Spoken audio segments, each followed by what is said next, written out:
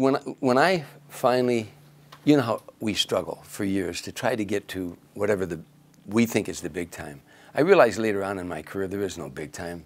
It's just all show business. We're all in show business. And what we know as comedians more than anybody, there is no funniest or funnier, and there never was.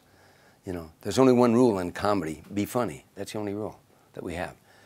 But when I finally made it to Caesar's Palace with Sammy Davis Jr., after my first Tonight Show, my whole life changed. And Sammy Davis Jr. took me on the road. Being in that limousine, driving down the strip of Las Vegas, where I always dreamed I'd go, to see your name on the marquee with Sammy Davis Jr., most big acts wouldn't let the opening act have their name on the marquee. Tom Jones and Diana Ross, when they put their name up there, there wasn't room to park your car in a parking lot, you know. Sammy Davis insisted that I have my name on the marquee. He said, we'll set a precedent, Tommy, that when you get your name on the marquee, then any act you work with afterward, they have to give you the same kind of billing. He was a very, very generous guy who never forgot the dues he paid in show business. But after that first night of appearing in Las Vegas with Sammy, I went into my dressing room and I wrote this down. As far back as I can remember, or shortly thereafter, I loved to hear the sound of laughter. Whether grown-ups or children, it really didn't matter to me. If I could make people laugh, I was as happy as I could be. You see, when you make people laugh, they get such a lift. My mom once told me this is a God-given gift. She said, because you'll get so much love, and yet you're still able to give. I knew that I wanted to do this for as long as I live.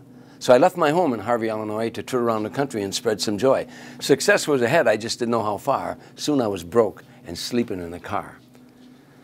I worked and I prayed and I planned and I dreamed. There were times I was alone, or so it seemed. And I begged for jobs everywhere I could, and I bombed a lot of times. But I started getting good. They laughed in Boston one night, I'm proud to say, and soon they were even laughing out in L.A. Now, if you're a comedian, you want America to know, you had to get a spot on the Johnny Carson show. Well, that happened one night, and what a break for me. Soon my name was on Caesar's Palace marquee. Well, God's been with me now, and I've gone pretty far. Who knows, maybe one day I'll become a big star. But if I don't, it won't matter at all. Believe me when I tell you I've had a ball. So now I wish for everyone what's happened to me, to find the work that you love, because that's really the key. So when I die and go to the hereafter, I'll miss all of you, my friends, but most of all, I'll miss the sound of your laughter.